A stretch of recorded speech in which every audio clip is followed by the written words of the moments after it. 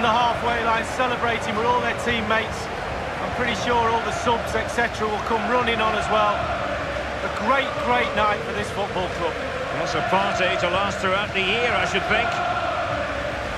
They're very happy to be celebrating good times in the Europa League. And now the trophy awaits them. Well, all those months of hard training sessions, pre-season training, you kind of look forward to get yourself through those sessions, and they'll be looking forward at moments like this. They've finally got their hands on this fantastic, magnificent trophy. This is what they've wanted. Now it's in their possession. The winners of the UEFA Europa League. Long celebrations into the night. I'm pretty sure, Derek, it's going to go on and on.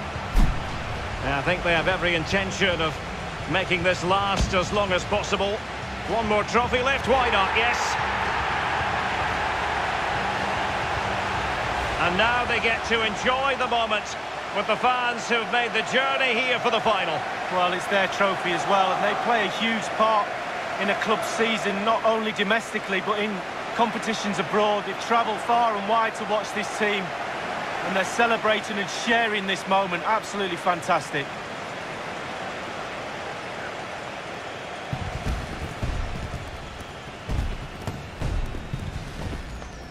And pictures now to be captured for eternity.